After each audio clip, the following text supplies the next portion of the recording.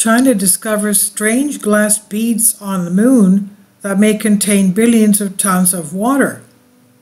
Scientists detected water trapped inside glass spherules on the moon after analyzing soil samples brought back by China's Chang'e 5 mission.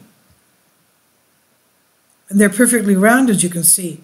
Spherules from 800,000-year-old meteor impact found on the Trans-Antarctic Mountains. Similar beads on the moon may contain billions of tons of buried water, new research suggests. The Chinese researchers may have discovered billions of tons of water inside strange glass spheres buried on the moon, and they could be used as a future water source for a moon basis, a new study says.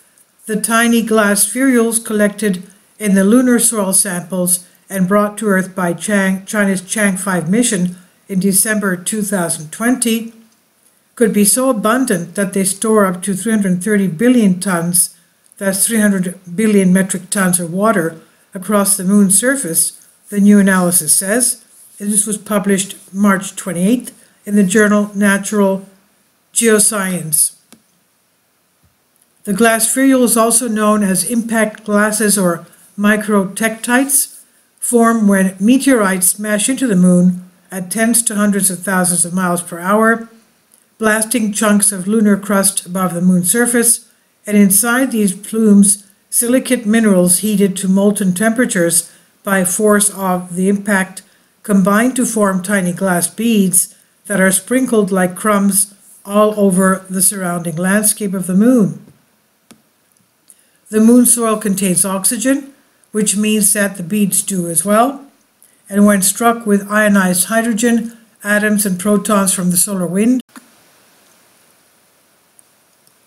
the oxygen in the molten spheres reacts to form water that is sucked inside the silicate capsules, and over time some of the spheres become buried beneath the lunar dust particles, known as regolith, and are trapped underground with the water still inside.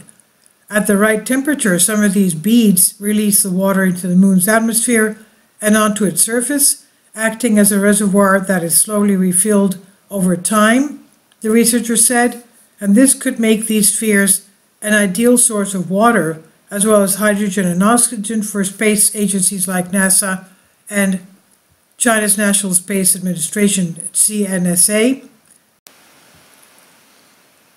The CNSA expects its moon base project to be completed as soon as 2029. If we want to extract the water and impact glass beads for future lunar exploration, first we collect them, then boil them in an oven and cool the released water vapor. Finally, you'll get some liquid water in a bottle, study co-author Sen Hu says, a planetary geologist at the Chinese Academy of Sciences, Institute of Geology and Geophysics. He told Life Science in an email, another benefit is that impact glass beads are common in lunar soils, from equator to polar, and from east to west globally and evenly.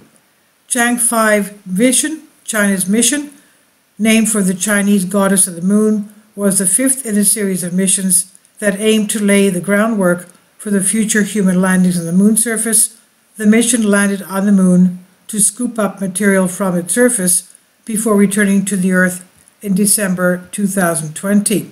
This is by Ben Turner on Live Science. Please leave your comments. Thank you for your support. Kindly support my Patreon account. The daily posts are 5 videos daily, and they are totally different from what I have on my YouTube channel. Thank you so much for your support and that you find all my content so interesting. You'll find the Patreon account details in the description box.